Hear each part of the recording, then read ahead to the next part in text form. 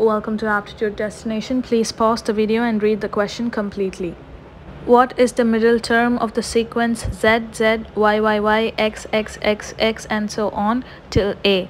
If you notice, the first term repeats itself for 2 times, the second for 3 times, the third letter for 4 times, and so on. So these numbers is going to go on for 26 times because there are 26 letters in the English alphabet. So we can assume that n is equal to 26.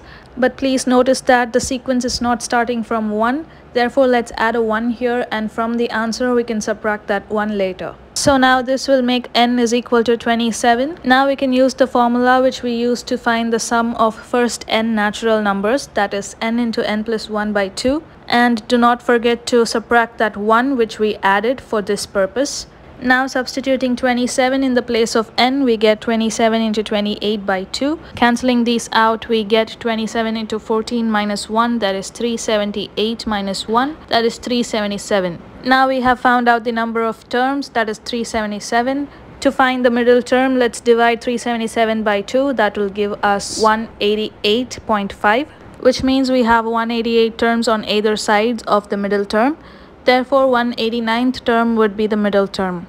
Now to find out which alphabet is occupying 189th position, we'll have to add these up until we get a sum of 189.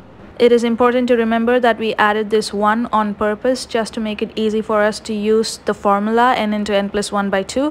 Therefore, subtract 1 from that formula. Solving these, we get n into n plus 1 by 2 equals 190. N into n plus 1 equals 380.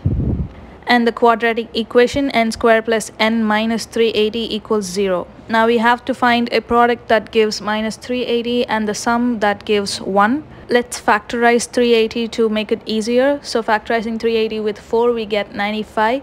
Factorizing 95 with 5, we get 19. Therefore, 19 into 20 gives 380. The product is minus 380, but the sum is plus 1, which means the greater value has to be positive. Therefore, n plus 20 into n minus 19 equals 0. The values for n are minus 20 and plus 19. Minus 20 is not possible. Therefore, the 19th letter in the reverse order of the alphabet sequence would be our answer.